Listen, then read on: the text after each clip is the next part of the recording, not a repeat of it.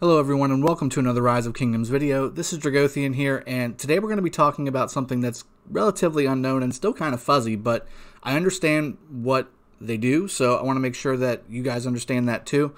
And that's going to be the attack, defense, and health stats on troops. So first off, before we go any further, there's nobody that has the formula that knows exactly what these numbers translate into or manifest into inside the game from a damage or a reduction standpoint. It's just not out there. It's proprietary to the developers.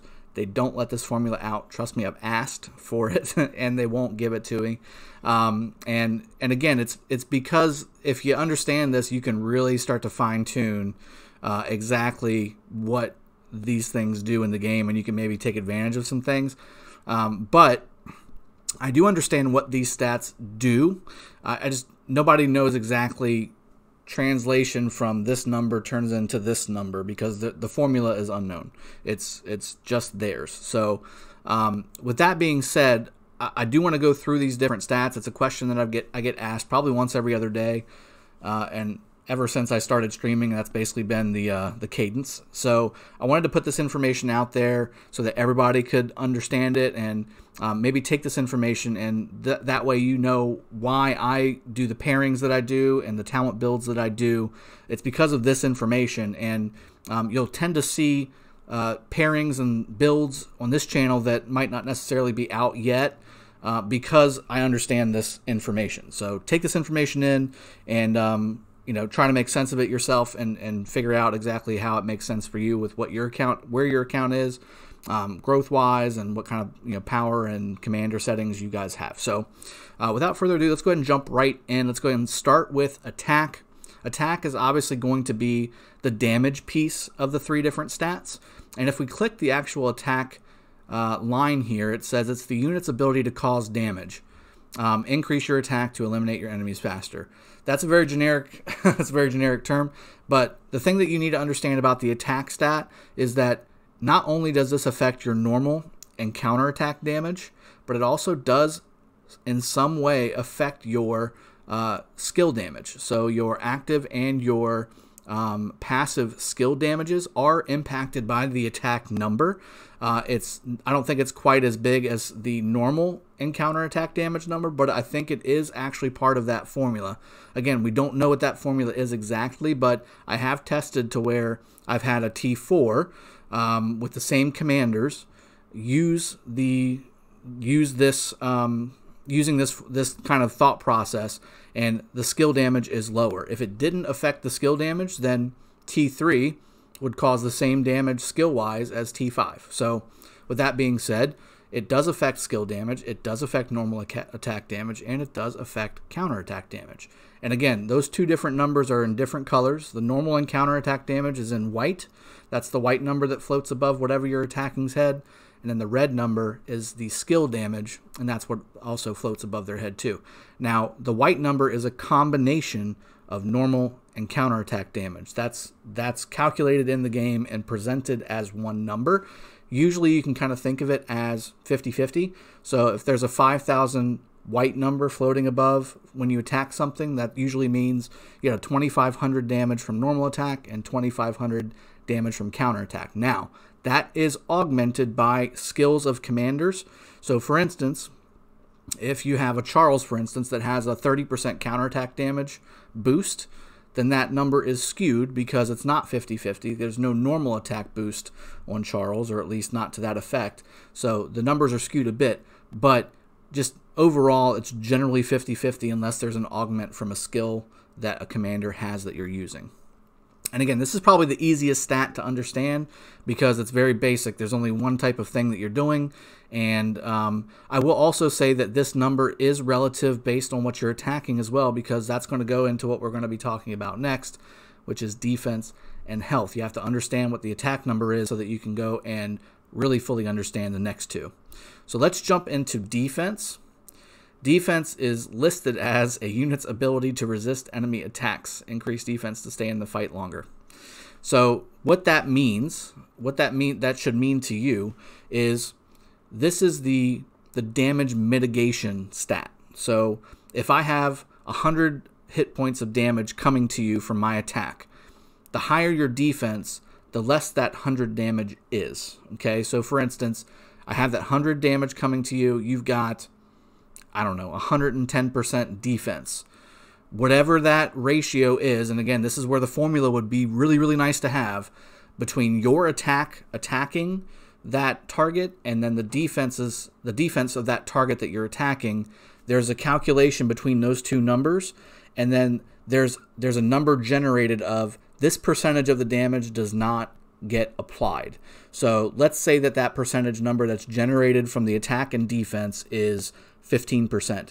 That means that only 85 damage will then be inflicted on that enemy. So again, this is the mitigation piece of it. This is the resistance, if that makes sense. For those of you that have played MMOs, RPGs, that kind of thing, it's the resistance. Defense is the resistance. So having a really high defense, stacking defense is very, very good, because again, you're going to have a lot of times where you've got a high attack component coming in, and mitigating percentages of that target or of that damage is more important than maybe necessarily having health, which is what we're about to go into next. Let's jump into health, because I think once I explain health a little bit better, we can really start to talk about which one you want more of and why that's the case. So we just talked about defense. Let's talk about health. Now, health is your raw hit point number. Knowing what we know about attack and defense, increasing your raw hit point number is very, very critical. The percentage of having 10,000 hit points, let's just say,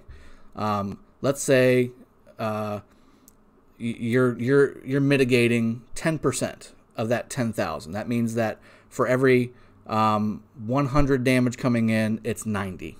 Okay, with more hit points, that's more attacks you can take at a time before getting smashed and having your army go back to your city.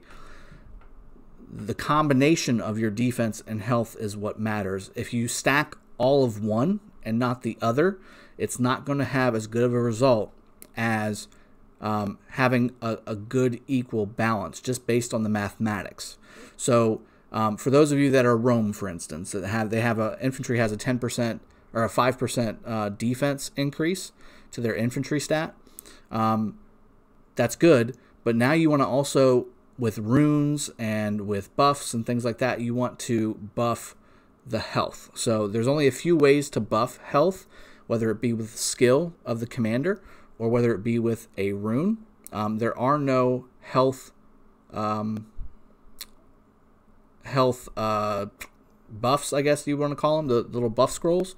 There's only an attack and a defense one. So you want to take advantage of as much health buffs as you can, because you want to raise your health so that it actually, when the attack damage is coming in and you're mitigating that damage with your defense, it's exponentially better by having health versus defense, because you already have a certain amount of health.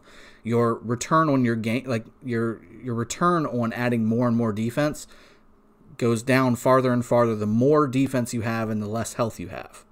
So if you have more health and you have the same amount of defense, you're going to be able to take 5-6 extra attacks, versus if you stack that same amount of defense onto what you already have, from a health perspective, you might only be able to take an extra 2 attacks. So I'm hoping that math is kind of adding up, and you understand now that health, because it's so scarce in the game, your health number generally is not going to be anywhere near your defense number. Now here, again, you can see the different technology bonuses. You got 299. This is from technology. The white number is the actual troop stat, and then the green number here is the additive stats based on technology from not only your academy, but also the alliance that you're in, their academy. So there's not a whole lot of health bonuses compared to the attack and defense right off the bat, you can tell. So the troop is about the same, but once you start using the technologies, it's a pretty big, significant difference. This is was this 464 versus 372. So that's already a significant difference. And then if you factor in, there's not a whole lot of health bonuses out there. There's some civilizations that have some health bonuses, but for infantry, For instance, obviously you've got Rome for Cav. You've got Germany that has a defense bonus. So most of them are defense bonuses. And then in game, as far as what you can do to pad your stats some more, generally even the Hirons in Lost Kingdom, there's no health Hiron. It's attack and defense. So again, you want to get as many health modifiers as possible in the game, and a good way to do that, besides runes and things like that, are equipment. You want to try and find health equipment that will help you get more tanky, regardless of whatever troop you have.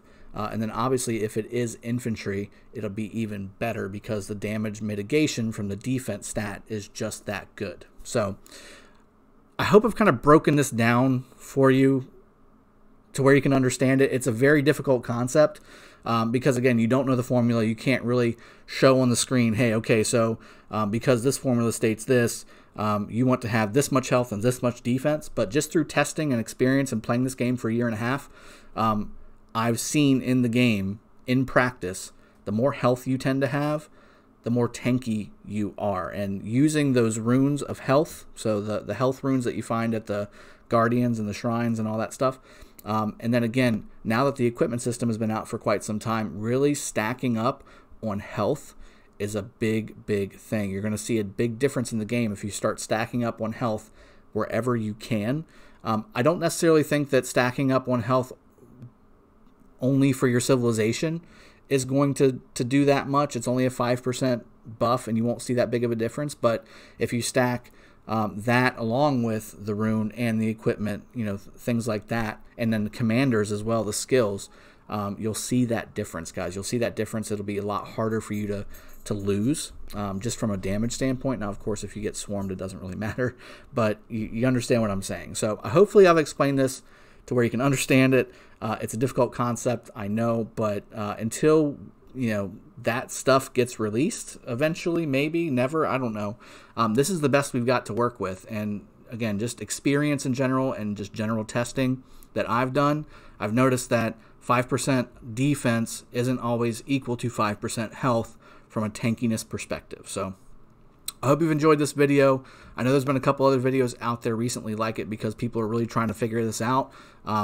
This is what I know about it, so hopefully it's helped you. And if you have any questions, please leave them in the comments section below, or hit me up on Discord. I'm always willing to answer questions and help out there too. Also, if you have not done so, please hit that like button and certainly subscribe to this channel for more information like this and guides and tips and tricks and battles and KBK stuff and all that good stuff. So hope you've enjoyed. I will see you guys next time. Cheers, have a good one, and take care.